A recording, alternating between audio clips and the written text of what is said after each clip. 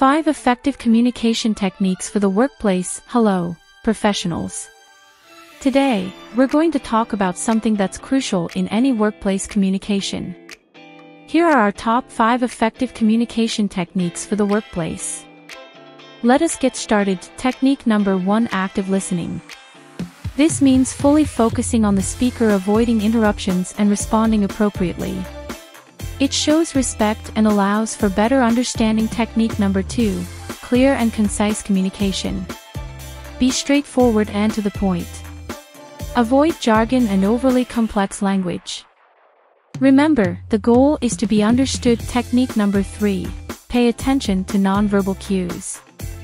Body language, facial expressions, and tone of voice often communicate more than words. Make sure your nonverbal cues align with your message. Technique number 4: Give and receive feedback effectively. When giving feedback, be constructive and specific.